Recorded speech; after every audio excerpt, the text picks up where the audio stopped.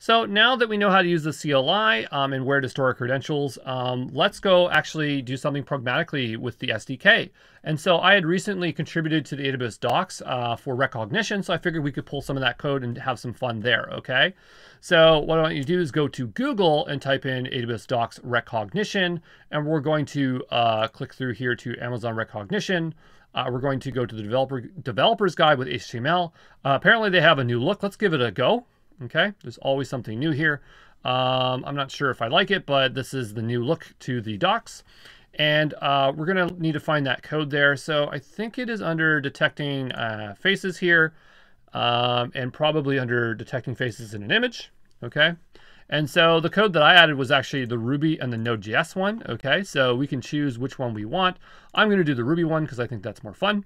And that's my language of choice, okay? And so I'm just going to go ahead and copy this code here, okay? And we're gonna go back to our Cloud9 environment. I'm gonna create a new file here, and I'm just gonna call this detect faces, we'll keep underscore there, faces.rb, okay? And I'm just gonna double click in here and paste that code in, all right? And what we're going to have to do is we're going to need to supply our credentials here. Generally, you do want to pass them in as environment variables. That's a very safe way to provide them. So we can give that a go.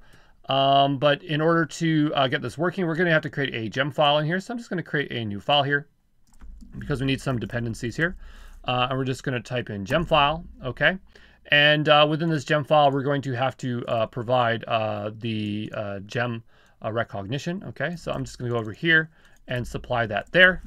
There is a few other lines here that we need to supply, so I'm just gonna go off screen and go grab them for you. Okay, so I just went off screen here and grabbed that extra code here. This is pretty boilerplate stuff that you have to include in a gem file, okay? And so what this is gonna do, it's going to install the AWS SDK for Ruby, but specifically just for recognition. So I do also have open up here the AWS SDK for Ruby and for Node.js, Python, etc. They all have one here. And so it tells you how you can install gems. So if we're dealing with recognition here, I'm just going to do a quick search here for recognition. Okay, sometimes it's just better to navigate on the left-hand side here. All right, and so I'm just looking for a recognition. Okay, and so if we want to learn how to use this thing, usually a lot of times with this, it's going to tell you what gem you're going to need to install. So this is the one we are installing. And then we click through here through client, and then we can get an idea of all the kind of operations we can perform, okay? So when I needed to figure out how to write this, I actually went to the CLI here and I just kind of read through it and pieced it together and looked at the output to figure that out. Okay, so nothing too complicated there. But anyway, we have all the stuff we need here. So we need to make sure we're in our environment directory here, which is that Spock dev directory. So we're going to type tilde, which goes to our home directory, environment, okay? We're going to do an ls-la and just make sure that we can see that file there in the gem file, okay? And then we can go ahead and do a bundle install, all right? And so what that's going to do is it's going to now install that dependency. So here we can see that installed the AWS SDK core and also recognition, okay? And so now we have all our dependencies to run the script here. So the only thing that we need to do here is we need to provide it an input. So here we can provide it a specific bucket and a file. There is a way to provide it locally. We did download this file, but I figured what we'll do is we'll actually provide the bucket here. So we will say, what's the bucket called? Exam Pro 000. And the next thing we need to do is define the key. So it's probably the key here. So I'm going to do enterprise D. Okay, and then we're just going to supply data there. All right, and we can pass these credentials via the environment variables. We could just hard code them and paste them in here, but that's a bit sloppy. So we are going to go through the full motions of providing them through the environment here.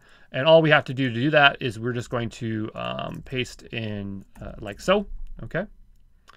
And we're just going to copy that. So that's the first one. And then we're going to do the password here. Oops. Okay. And hopefully this is going to work the first time. And then we'll have to do bundle exec, detect faces. Okay, and then this is how these are going to get passed into there. And assuming that my key and bucket are correct, then hopefully we will get some output back, okay? All right, it's just saying it could not detect faces here. I just have to hit up here. I think I just need to put the word Ruby in front of here. Okay, so my bad. All right, and is it working? So we don't have the correct permissions here. So we are a power user, so maybe we just don't have enough permissions. So I'm just going to go off screen here and see what permissions we need to be able to do this. So just playing around a little bit here and also reading the documentation for the Ruby SDK, I figured out what the problem was, and it's just that we don't need this / here. So we just take that out there, okay, and just run what we ran last there, okay, and then we're going to get some output back, and then it just shows us that it detected a face. So we have the coordinates of a face, and if we used some additional tool there, we could actually draw over top of the image a bounding box to show where the face is detected. But there's some interesting information. So it detected that the person in the image was male and that they were happy.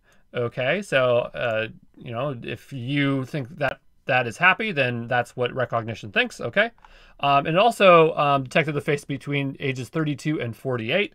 To be fair, Data is an android, so he has a very unusual skin color. So you know, it's very hard to determine that age. But I would say that this is the acceptable age range of the actor at the time of. So it totally makes sense. Okay. So yeah, and there you go. So that is the pragmatic way of doing it.